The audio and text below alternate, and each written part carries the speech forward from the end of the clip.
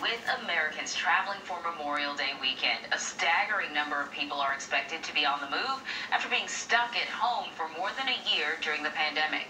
AAA estimates more than 37 million Americans are expected to travel 50 miles or more from home this weekend. That's up 60% from last year. A majority of people are expected to drive, and this comes as airlines see a surge in unruly passengers. One woman was banned from Southwest after she punched a flight attendant in the face. Laura Podesta is in New York. Laura, this is becoming a problem for more airlines. Good morning, Emery. It sure is. Airlines are seeing 25 times more reports of unruly behavior this year compared to years past. And most of the issues revolve around mask wearing, which is still required on planes. Startling video of an attack on a Southwest flight attendant earlier this week shows tensions in the skies are high. And they start shoveling each other, and next time I saw, "Don't touch me," they start yelling. The lady stood up and pound. The flight attendant lost 2 teeth. Viviana Quinones was later arrested.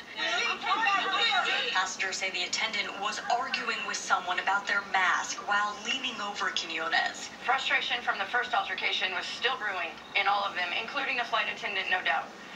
And so it just escalated very, very fast. The FAA says there have been 2,500 reports of unruly behavior in 2021, most related to the federal mask mandate. Typically, there are 100 to 150 formal cases per year. Being called names, being treated hostilely, having their lanyards pulled. Today is usually the busiest travel day of the Memorial Day weekend.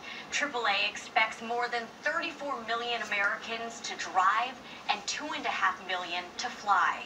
Now to be able to go with really hardly any restrictions and be able to take my mom out is a blessing. Some are still getting used to the crowds. There are times where I am a little weary just because of the amount of people that are traveling. For those hitting the road, they'll feel a pinch in their wallet. The national average for a gallon of gas is $3.04, more than $1 higher than last year. The average price of gas is the highest it's been in 7 years, according to GasBuddy.com. And it's likely because oil companies cut production in 2020. So right now, demand is outpacing supply. Anne-Marie. All right, Laura Podesta in New York. Laura, thank you so much. Thanks. Well, there were